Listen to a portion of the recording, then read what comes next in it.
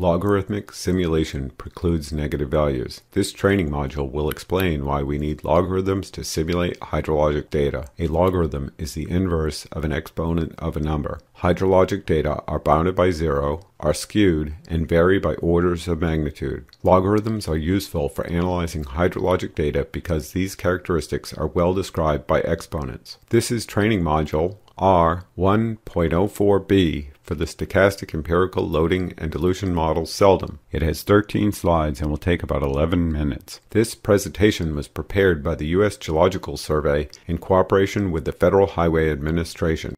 This module has 3 learning objectives. We will learn that you need to understand logarithms to analyze hydrologic data because using logarithm statistics precludes generation of negative values in Monte Carlo models. Regression of arithmetic values can lead to non-constant variance and negative values. Regression of logarithmic values improves fit statistics and precludes negative output values. This graph shows the left side of a hypothetical normal distribution on an arithmetic scale. The vertical scale is the probability density and the horizontal scale shows the hypothetical data values. The problem with a normal distribution in arithmetic space is the possibility of negative values. The tails of the normal distribution are infinite, although infinitely small beyond a few standard deviations. Hydrologic data can be highly variable. This can result in a substantial probability for producing negative values for large sample sizes if a normal distribution is used. If we apply the frequency factor method, any value of a normal distribution can be calculated by taking the average value and adding or subtracting the standard deviation times the normal frequency factor. The normal frequency factor relates the probability of occurrence of any given value to the number of standard deviations that value is away from the average. To find the probability of a zero value, we set the frequency factor equation equal to 0 as shown in the upper left. We then solve for the normal frequency factor that would result in a value of 0. We find that this value is equal to -1 times the average divided by the standard deviation. This is equal to -1 divided by the coefficient of variation COV. This graph shows that the risk for obtaining arithmetic values that are less than or equal to 0 can be substantial if the normal distribution is used to simulate data. As the relative variation of data increases, the coefficient of variation increases. The normal frequency factor approaches 0, and the risk for obtaining a negative value approaches 50%. If the COV is equal to 1, then the K0 would be equal to -1, and we would expect about 16% of the data would be less than 0. As the COV shrinks to about 0.27, the KO value decreases to -3.72, and the probability that a negative value would be generated shrinks to about 0.01%, or about 1 in 10,000. That does not mean, however, that a negative value may not appear by chance in a smaller stochastic population. To illustrate this risk, we can use the equation to calculate the 0 point with statistics from actual runoff data. For example, the median coefficient of variation among commonly measured urban runoff constituents in Table 6-12 of the National Urban Runoff Program Report is 0.75. The associated 0 point on an arithmetic scale would be a normal frequency factor of -1.33. If a normal distribution with a coefficient of variation of 0.75 is used to model data, about 9.2% of values would be less than or equal to 0. This graph shows that the risk for obtaining arithmetic values that are less than or equal to 0 can be substantial if the normal distribution is used for modeling pre-storm streamflow or highway runoff concentrations. The vertical axis shows the percentage of generated values that would be less than 0 by using the normal distribution. The horizontal axis is a categorical axis showing the stream gauges in SELDM and the event mean concentrations in the highway runoff database. There are statistics for 2,783 stream gauges in the SELDM model, which are used to generate the pre-storm streamflows. The coefficients of variation range from 0.16 to 40 with a median of 1.78 and an average of 2.4. Based on these values, more than 99% of the stream gauge statistics will result in one or more negative values. About 50% of the stream gauges have COVs that will result in negative values that comprise 28% of the population generated by using a normal distribution.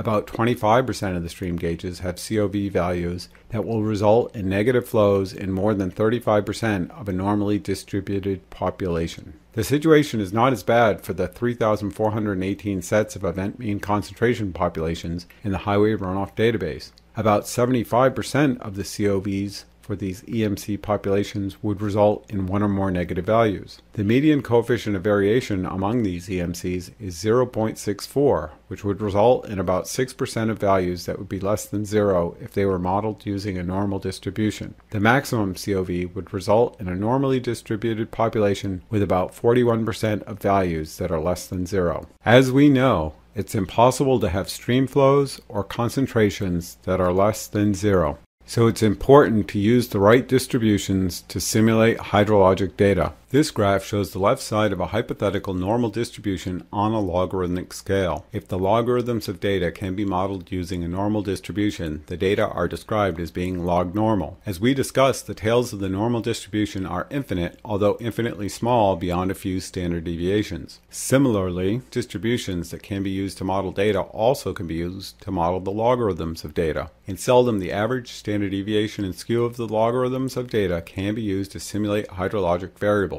Using the logarithms of data to model conditions in the environment has two main advantages. It enforces a lower bound of 0, and values can be infinitely small, which means they are effectively 0, but they cannot be less than or equal to 0. Using the logarithms of data to model water quality meets the everything is everywhere axiom.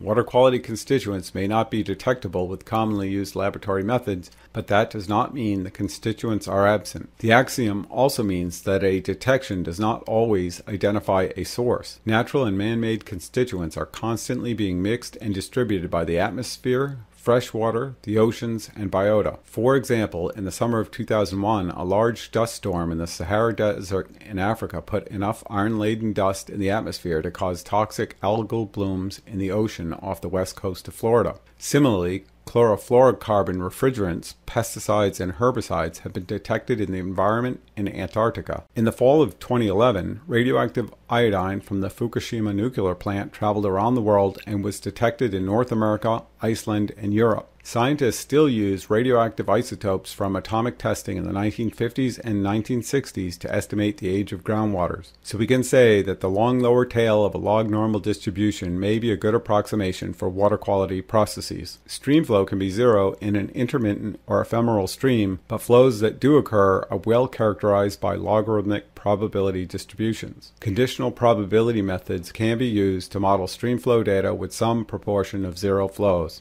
This graph shows the linear relation between event mean concentrations of suspended sediment and total copper in milligrams per liter that were measured during 161 storms at highway runoff monitoring sites in Massachusetts. In this example, we can see the non-constant variance in the scatter above and below the line. It's impossible to see at this scale, but the scatter around the regression line begins to explode at about 30 milligrams per liter of suspended sediment. About 72% of the suspended sediment concentrations are above 30 milligrams per liter. This regression line does not produce negative copper concentrations for measurable suspended sediment concentrations, but I have seen runoff quality reports that do include such regression equations. Statistics for the scatter above and below the line are used for Monte Carlo modeling of regression relations. Although the line does not cross 0, the 99th% confidence interval for this line crosses 0 at a suspended sediment concentration of about 800 milligrams per liter. About 96% of the measured sediment concentrations were less than or equal to 800 milligrams per liter. This means that we have a very high probability for generating negative copper concentrations in Monte Carlo modeling scenarios using the arithmetic regression line statistics. Furthermore, use of the arithmetic regression line statistics would not be technically defensible because the variance of this scatter does change with increasing suspended sediment concentrations. This violates the assumption for the commonly used ordinary least squares linear regression technique and precludes meaningful use of the scatter for Monte Carlo analyses.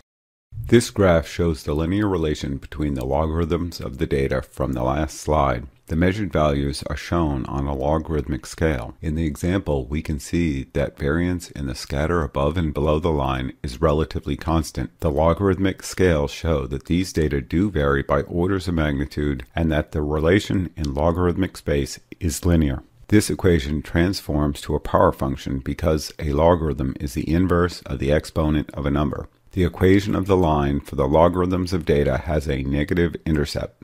This means that the intercept is less than 1, not less than 0, because it is the negative exponent of 10. The slope of the line of the logarithms of data is 0.81. Therefore, the transformed equation is equal to the suspended sediment concentration to the power of 0.81.